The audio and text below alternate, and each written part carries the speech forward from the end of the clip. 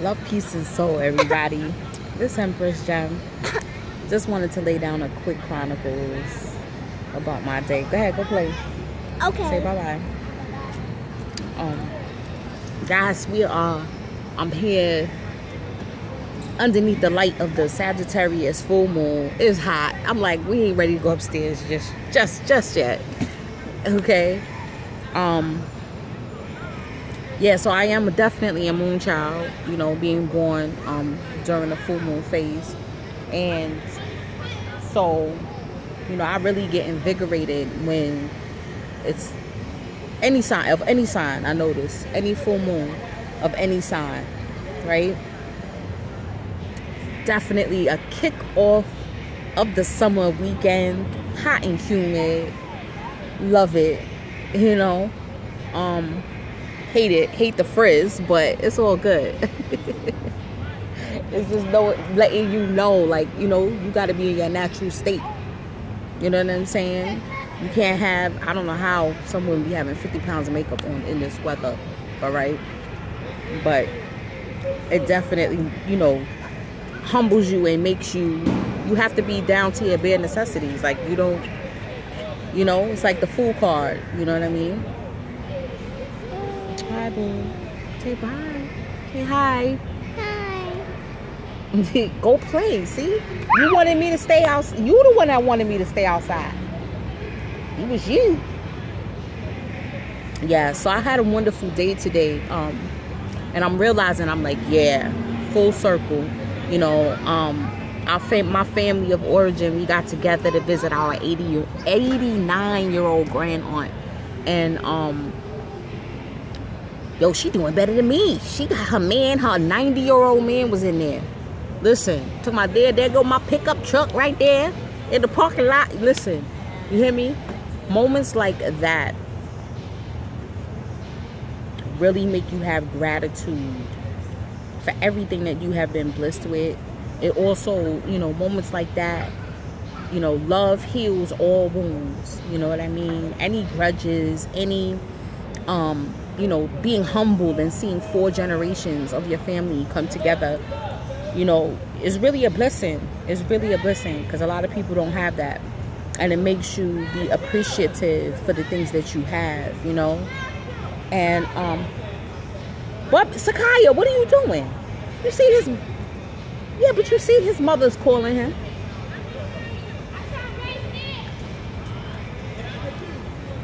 Right, go ahead, go play. Go ahead. Yeah, so, you know, it really makes you grateful, you know, for the things that you have. And then to see, you know, yourself, you know, within your family, no matter what, that's still your family. Yeah, you may have a spiritual family, but that's still your blood. That's still, you know, ancestral ties. Those ties, you know, don't end with death. Don't. So they're your spiritual family as well. Okay? You know, yeah, your family of origin is also your spiritual family too, when you check it. Maybe not every single member, but they are the ancestors. They turn into the ancestors when they cross over, right? And there's still a connection. You can still contact them. There's still, you know, communicate, right? And it was wonderful. Like I said, it just was wonderful. Today was just a wonderful day. I'm just giving thanks, and I wanted to, you know, just share, you know, this feeling. You know what I mean? And like I said, love heals all wounds. You know, like, no matter what you may have gone through with your family of origin, or how you feel like you were failed, or maybe you have failed your family, you know, like I said, moments like that, when you come together. If we go, then we all gonna go upstairs. You better go.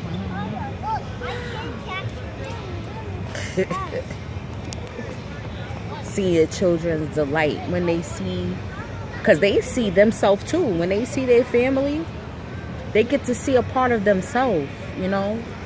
Oh yeah, it's very humbling. And you know, even if you having like baby mother issues, baby father issues as well, it made me think about that too, because you know, they want to know, they want to know all parts of themselves. Even if, I mean, if there's a dangerous situation, then I would not, you know, tell anyone to put themselves in a dangerous situation. But if things can be worked out, if pride could be put aside, if you know, differences could be worked out, damn, my joint is all frizzed out. Oh my god. It's all good. Like I said, this heat is healthy. It's purging. Fire energy is purging. Sagittarius, full moon in Sagittarius, okay? It's definitely a purge. Right in time, you know, for the summer, to bring in the summer, right? To get that full illumination of the sun, getting towards that, you know, the longest day of the year.